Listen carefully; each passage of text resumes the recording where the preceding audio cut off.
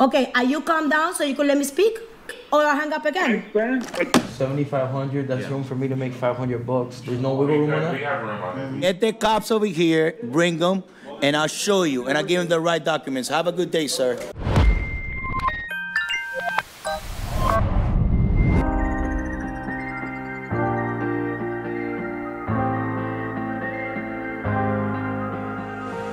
When you put your hand in my jacket, Hello, Andres. So we're on the way to Brickell City Center now to go pick up our new Mac Studio. It's gonna be our most expensive computer we've ever purchased, and we didn't have the capability to edit, so now we do. Let's go get it. You're clear, you don't have Clear. Keep looking at it.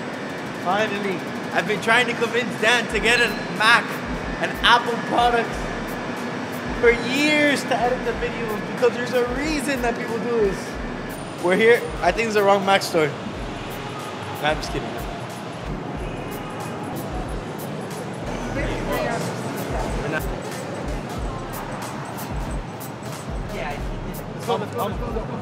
Can you guys believe that back then, prior to 2023, we used to edit and make all of our CRM Life videos with these hard drives and this old laptop? Now, thanks to Dan for our Mac and SanDisk. Can you explain to this what this is? This is from our sponsor, SanDisk Professional. It's actually a G-Rate Shuttle 8. It has 8 hard drives. It's redundant, so that means it stores our files and we don't lose any videos. And 160 terabytes, so that's the most memory I've ever seen in my life. And it actually goes 40 gigabytes per second, so it's super fast. It's gonna allow us to edit way more videos than ever before. I remember how many times back then when we like edit a video and I shot a video with these little hard drives that we used to use back then, and I would lose the hard drives or would forget to bring them home from the house and all that, and it sucked. It was horrible. The videos would take 10 hours to upload. Hopefully now we don't got that issue no more. So Shout out to Andres for his red camera. Shout out to Andres for your red camera. Let's unbox this thing. And shout out to SanDisk Professional Shout out for to sponsoring SanDisk. us. We'll do that.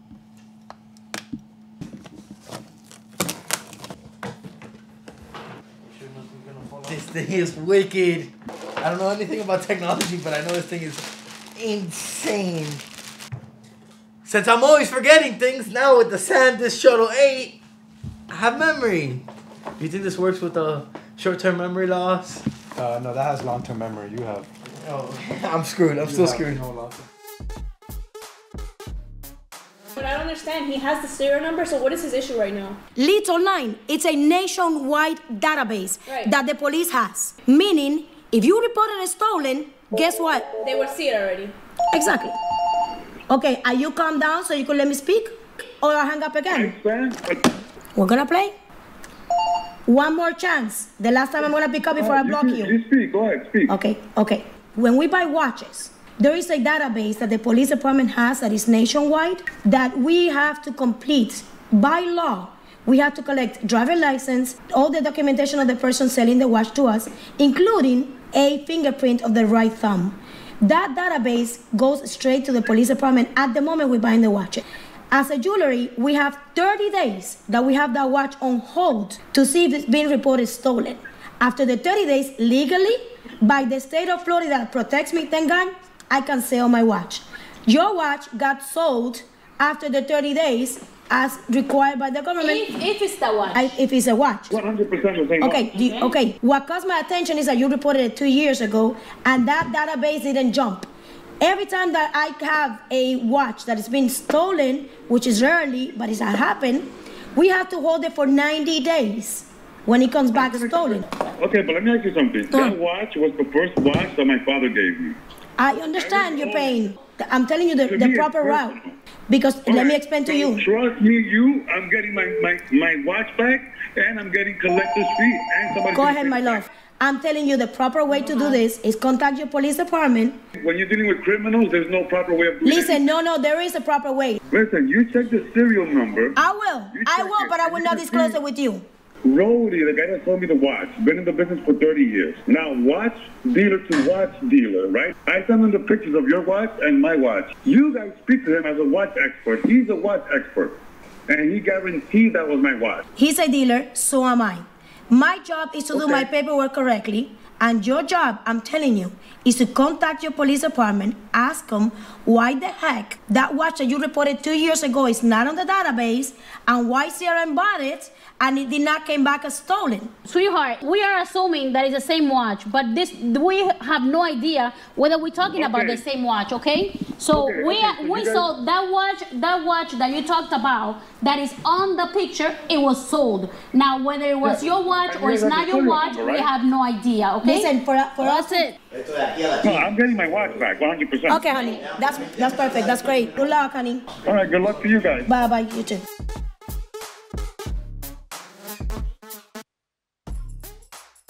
We're getting ready to call Steve from Secondhand Horology. He is the vintage guy that did that episode with Charlie a few weeks ago. He offered us a few pieces, and there's one particular one we're interested in to trade our Tissot for, which will be our third trade. So let's call him and see.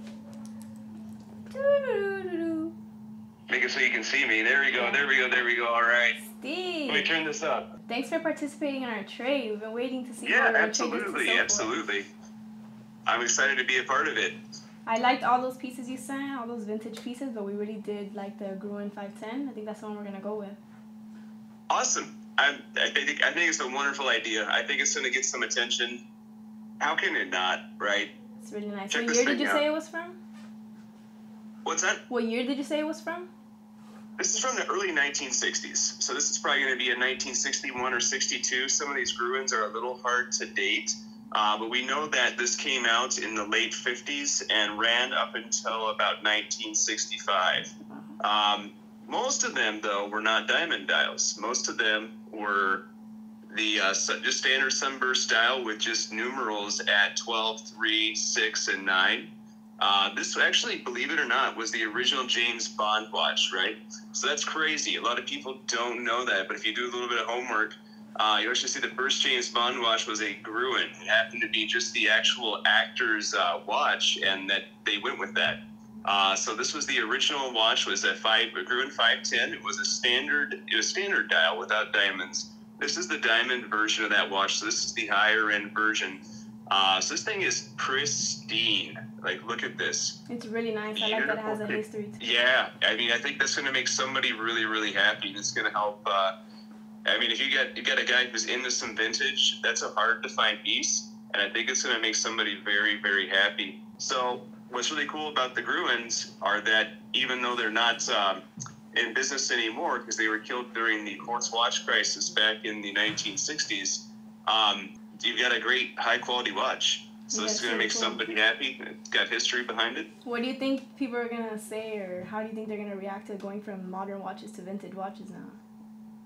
You know, I saw a lot of comments actually asking for vintage watches. So I saw on one of your posts, I saw people asking for vintage, and I think that it might open the doors up for some really, really interesting trades that otherwise you would not be able to get with the Tissot. So yeah, I'm excited to see the reaction. I'm excited to see what people say. I'm going to send you some links on it so you get some information, and I'm excited to see where this happens, see where this goes. Nice. There it is. There it is. I like it. When do you think you'll be able to bring the watch over or ship it, whatever you like?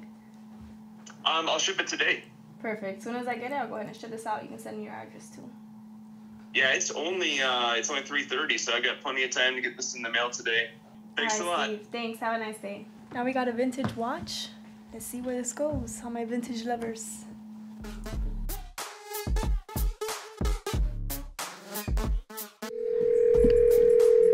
Hello?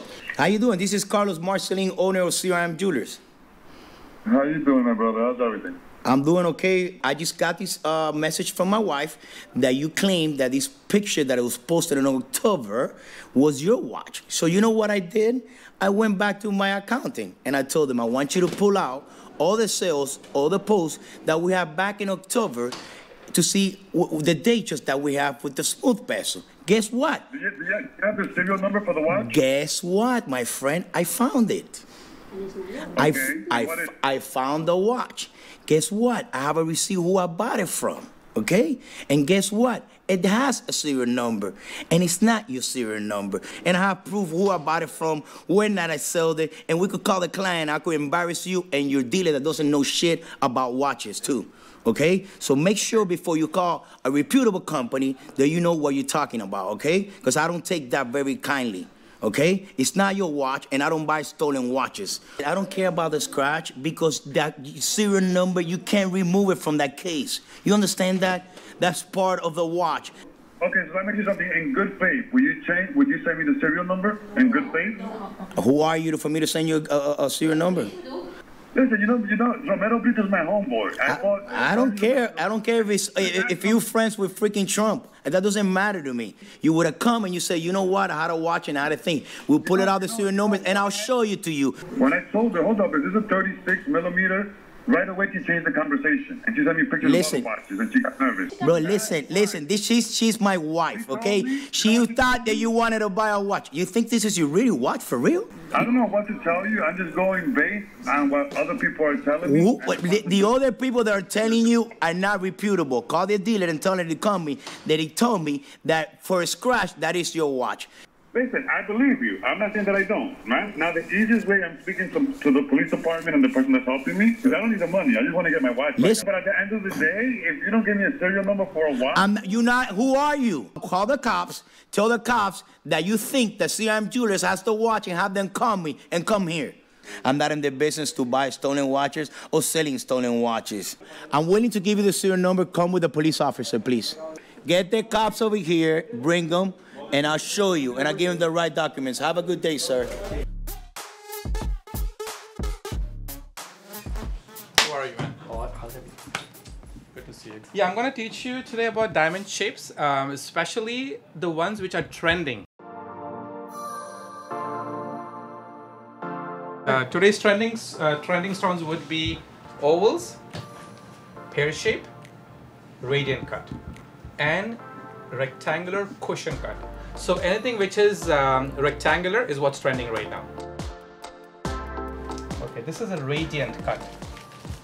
Never heard of radiant. Yes, see now these are the most trending stones right now. Literally everybody is buying these for the last, I would say, 2 years. These stones always existed in the market, but they had no liquidity, nothing. Radiant cut is basically a rectangular stone. So, what happens is every time some celebrity wears a stone like this, it becomes popular. And it's a trend. It's a trend. And if you asked me what would be the difference between this and an emerald cut does not have as many facets as a radiant cut. So you would see a difference noticeably to your naked eye in a heartbeat, see? Although this stone is a little bit larger, you see this one is clearer. It's like a mirror. Not as many facets. Yeah, it's just like more flat facets versus this one that has a lot of different facets all the way around that shine the light differently. So it's more of how it reflects the light. Exactly. So this is like pretty much like transparent looking stone, like a mirror, like I said. This one has a lot of facets on it, so it looks a little bit different. You get lost in it. Yeah, it's like a round stone, but rectangular, and it's modified. That's why we call these rectangular modified brilliant cut stones. What else do you have? Okay, now this next trending stone right now, and believe me, it's universal right now, is a cushion cut stone. So cushion cuts are also trending, and what would happen was cushion cuts used to be square modified brilliant. So they were more like a princess cut, but now since the trend is for rectangular stones, we have modified the cushion cut into a rectangular modified cushion. So again, we are trending more towards the rectangular part. See again here, look at this stone over here. Should we go to another trending stone? Yeah, what's another trending stone? Okay, so again, keep in mind our focus today was on rectangularness of a stone. Now this is an oval stone. Look at this one. They're all elongated shapes. Correct. Yeah, so the oval is 2 carats, HV is 2. The cushion is also 2 carats. Next trending would be a pear. That's what my friend did. That's correct. I told her to do rounds to save time this, but she's like, I want a pear. But see, he was the first one to buy a pear shape, and like I said, it's trending right now, so it has changed. Another shape I happen to have right now is a heart shape. Oh, one of those custom crazy ones? It is so cute. Actual heart. It's actual heart. That is so cool. Now that's a heart shape. That's a heart shape. How big is that? That's 0.70, 70 points, 3/4 of a carat. 3/4 of a carat. Let me show you our classic piece over here, which would be a round stone, 3.45 carats. Actually, I just got this. 345. 345. Fancy shapes, let me just educate you right now to our clients, is people always have this thing, oh, fancy shapes are more expensive. No. Rounds are the most expensive stones. All other shapes are less expensive for the same color, same clarity, everything. Because I know these are trending right now. Maybe 5 or 10 years from now, they would not even exist. Like they existed for 100 years. But nobody even, we sold one stone in a year when it came to an oval. I never even stocked a stone in my office. But right now I have quite a few selections. So I have one of each. So if a customer needs something, I do have them. If I don't have it, I would source it for you. So of course we need time to source it, but yes, the answer is yes. Very cool. Yeah. Very cool. So my buddy Jordan from Freddy's just called me that he has this antique like pendant watch from Patek. We're gonna go check it out. I don't know too much about it, but I know a lot of people, so maybe we can go get him a price on it. Let's go check it out. What's up, Jordan? How you doing? Good to see you. Good to see you again. The Patek you were calling me about, let me see that. Yeah, very rare. I've never seen another one like this before. So this is an estate buy that we got. We believe it is from the late 1800s. Is it working? Have you tested so this it? this is actually still working. It's a working piece. And this is a Patek Philippe. Do you have a number in mind of what you want for it, so I can ask my buddies? Because I don't know too much about vintage, but I have a lot of connections. Well, I'm going to be honest with you. I was hoping that you would make me an offer because I honestly have no idea how to price this item right now. Do you mind if I take some pictures of it? Of course you can. Okay, so what I'm going to do is I'm going to take some pictures of it. Listen, all I know is what we paid for this. We bought it in a lot with other estate pieces. So as long as I can turn a profit, I think I'm okay with that. Okay, perfect. Charlie, have you seen anything like this before? I've never ever even knew that Patek made pendant watches. Yep, until we got it about 6 months ago, and I had no idea either. And it was just part of the lot, and you guys were just like, that's interesting. Part of the lot. I mean, it was it came with a bunch of other items, and of course, this was the only one that really interested us. We just made an offer to them, not really knowing what we were purchasing. But we saw Patek Philippe, and we saw a very unique piece that we have never seen in 50 years of being here. So you can't go wrong. You've been in business since what year? Since 75. You do some homework. Let me call my friend. I'm gonna call Bane. I'm gonna call Steven. Perfect. Some people who work in vintage. Maybe even possibly, if it's okay with you, post it on my socials. See if anybody knows. Yeah, all right, sure. Perfect. So I'll go ahead and do that. And awesome. Great. All right. Good stuff, man. Appreciate it. Sounds good. Malcolm here has known me since I was like 16 years old, and Malcolm is the best person to find these ladies' watches. I need I don't know reference number here, so don't kill me, guys. I need a 26 millimeter between 2000 and 2008 yellow gold two-tone ladies champagne dial or stainless. Has to be crispy, tight. You know what I mean? Like something that looks retail ready. Okay. So can you give me? Do you have any of these in stock? Do you have? I have one here in stock. Let me see it, man. I think I have a 79174, if I'm not mistaken. 79174. So that aftermarket bezel. It has an aftermarket diamond bezel, but we could convert it. Okay. I need cheap and I need good price. One time price, no negotiation. Bring them out. This is original. This is original. No, this is older. Yeah, that's original. Everything here? Yeah. Wow, what dial is that? That is. Why don't they make that cool? The mother of pearl. It's like a mother of pearl, but then it has these cuts on the outside of it.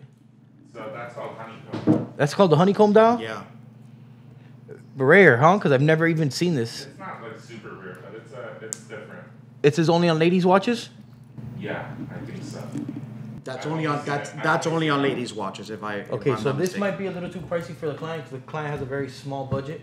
They are trying to pay between 6 and 8. So if I make $1,000, I'm happy through the store. So it's enough where I can make something. You can make something. So it definitely is going to need to be stainless steel. Yeah. Okay, or a very old two-tone, or not even like a two-tone. Maybe a 69173 like from the 90s. This is a factory dial. Okay, no, he wants to be between 2000. That's gonna be too much. What are we at here? We're at 7,500 there. 7,500. That's Yeah. room for me to make $500. There's no wiggle room on that. We have room on it. You have room? Come on. That's already cheaper on it. You could do better on that. And we might do like $300 more. $300 more. Yeah. Okay, well let's 7,200. So more or less 72. On this one. That's a factory dial, yeah. The factory dial, and this Yeah, is a Jake. very nice, clean. Do you have a glove so I can take off some of these Yeah, fingerprints? so if you see on that one, that's gonna be a newer reference one. You see the class is completely different. Okay, so then let's. You know what? A lot of people sell with pictures. I'm gonna try something different. Let's try selling with a video. Any specs on this? Box papers, watch only. That's watch only, I believe. Watch only, and what Yeah. serial is this? It's a Z, so it's an 05, right? A little newer, 2006. 06, okay. So I have this factory diamond dial Z serial, new style clasp. It's around an 06 with a heavy bracelet. You can see here it has absolutely no sag. And then These will be your newer references one. Your newer What's- references. this- This will be your old. So is this more expensive or cheaper because of that dial? Because the thing is, because of the dial, it's probably gonna be around the same price. To be honest with you. Okay, and this is aftermarket bezel. This is smooth bezel reference? No, I think it's a fluted reference. Will the tag say it?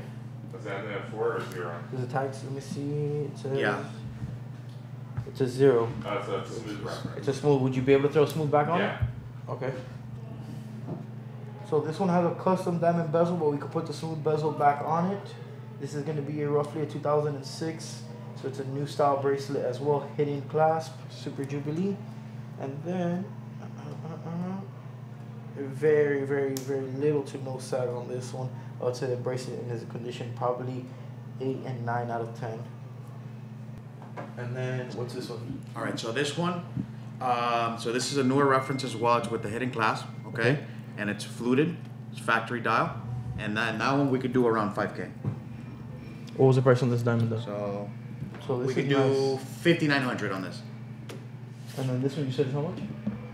And that one we could do for around 5K. So 5. Reason this one's a little more expensive is this one's got the diamond bezel. The diamond bezel. Would it be cheaper if I throw the smooth bezel back on it? Yes. Yeah? Okay, I already got a video of this one. How about the oldie? So the oldie, because of that dial, because of the honeycomb, it's probably gonna be around the same price as these. So between 5 and 6? Correct. Yeah. All right. Let me go ahead and confirm with the client before I start hassling you and haggling with your prices. And I'm gonna go and call the client, show him the options, see if he likes them. Okay, let's go see what else we can find, guys. All right, guys. Always a pleasure. Thank you. Thank you.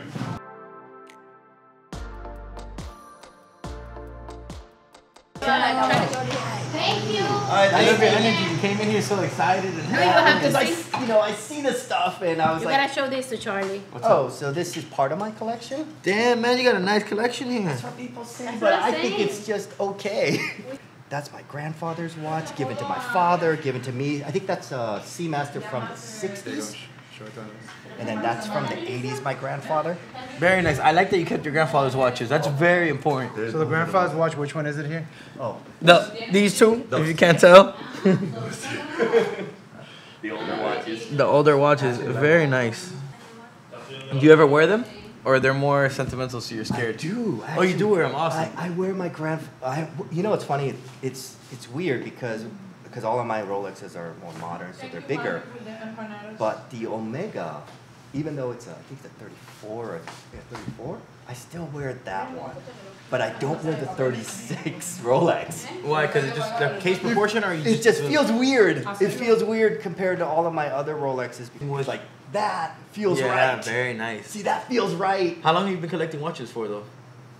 20 years. You can't 20 wear years? that in LA anymore. No?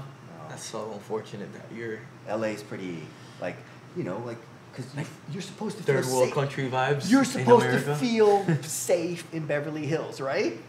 But you don't feel safe So unfortunate. It is unfortunate. So you have to wear the watches in your house then, pretty much. No, I wear like an Apple Watch when I go nice. But I'm saying your nice watch, you have to wear them in your house. It's in house or house parties or when you're seeing friends. I will say I feel safe at the golf course. That's cool. I'm not into Breitlings, but that's very cool. I picked up a long. Look how heavy this thing is. This is my Miami watch. This is your Miami watch? Yes. Very shiny. This is the shiniest full watch. high polish everywhere.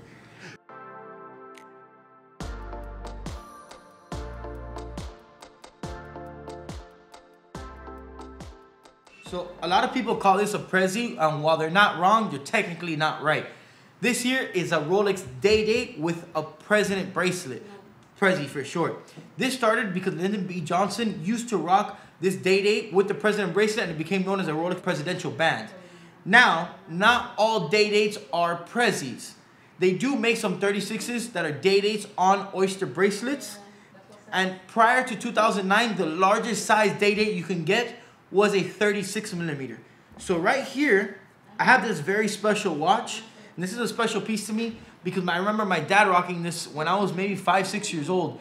This here is a masterpiece. What a masterpiece is the highest end version of a Rolex Day-Date that was made. This has this very special high polished bracelet with these 3-piece links that is kind of like an oyster bracelet in a way, but the watch is a 39 millimeter. So back then, prior, like I said, to 2009 when the Day-Date 2 came out, this is what was the largest watch. And you know, people used to rock 36s all the time, but now it's considered a lady size. It's crazy to think that this was considered a huge watch. I think this fits perfectly on the wrist. What do you think about that? Do you think that Rolex is going to go back to 39 millimeters, or do you think that they found the right size with the Day-Date 40? I like the Day-Date 40 over the 41. I think it's more refined.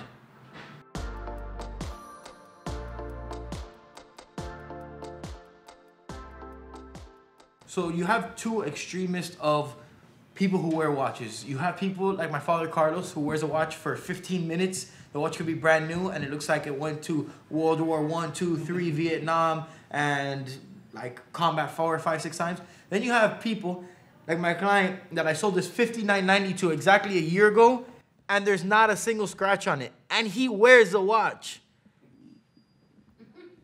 So I'm not saying you have to beat up your watches, but you have to wear them. But this is how you take care of a watch. Look at that. This watch is pristine, flawless. $59.90. If you guys remember, I purchased this in Boston when my dad was in Bahamas in probably CRM episode like 8, 9. So it's been a while already. Beautiful piece. I love to see when my clients come back in with the pieces that I sold them. But he bought something very special for me, and he didn't want to come on camera, but I was super excited once he brought this out.